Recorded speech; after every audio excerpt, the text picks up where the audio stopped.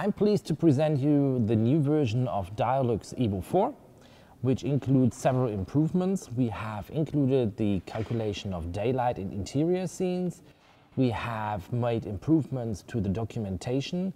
We have improved the false color rendering and monitoring function for your results.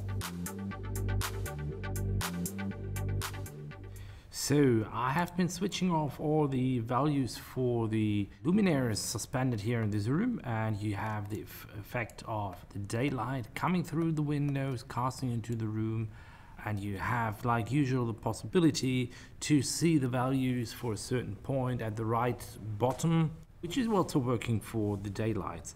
And now you can use the sliders to turn on and off the several or the different luminaires you have in your project.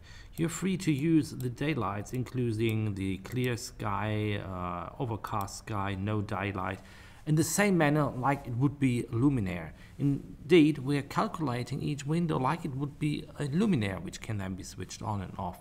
And this will give us the option to include further features in the future. Now that the scene is calculated, we could move on to the documentation. Before that, I would like to draw your attention to the fact that we have integrated the ray tracing into the export, and within the documentation we have made several major and smaller improvements.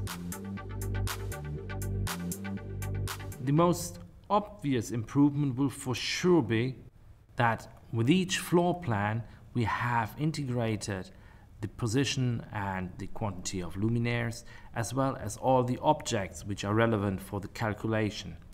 This is also true for the room summary, which includes not only these objects but also the ISO lines and the results in a long list, depending of course on the quantity of objects which you have been integrating.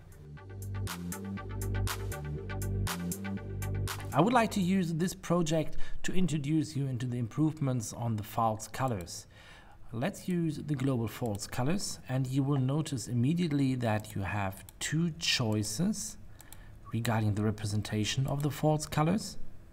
Then we have the scale here with two markers, marking a lower and a higher position, which may be overwritten.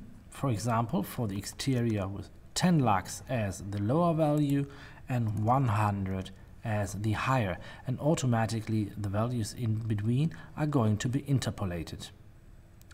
If I want to concentrate on the interior, I would like to use values between 100 and 500. I can override the lower value, and the upper value is automatically at least twice as high as the lower value.